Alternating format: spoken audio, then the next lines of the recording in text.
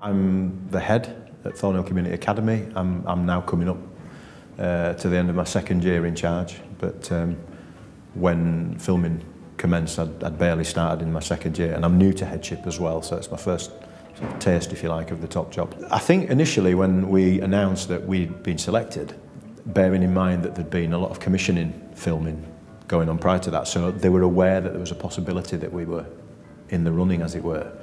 They were excited, some of them were a bit, oh my God, it's going to cost me a fortune in nails, hair, eyebrow threads, whatever. And that was just the lads. We spoke to other people that we thought it might affect, or that might have a reasonable argument or a cogent argument to say not a good idea. And you know, the response was overwhelmingly positive. Arguably, I get more contact with kids now I'm not in the classroom so much than I did when I was in the classroom, because you cocoon in your own little world, you know, doing what you need to do to be individually and personally successful, whereas now I've got that sort of remit to be in charge of all the teaching and all the kids and all the staff across a much larger institution.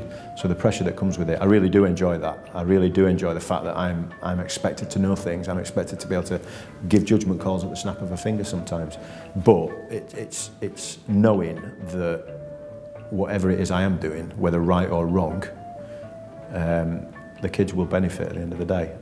I hope that they will not necessarily remember me as a person from their school life. I hope the messages that they take out of their school life is what we've tried to instill in them, what we've tried to provide them with, the opportunities that we've tried to offer. I am not there to be liked. If I'll be liked while I am doing the job that I'm supposed to be doing, then that's brilliant. I hope kids will look back and say, yeah, you were okay, him. I could do with him, he was fine. But I do want them to think, yeah, he was, as they say up north, or certainly around Dewsbury, he's safe.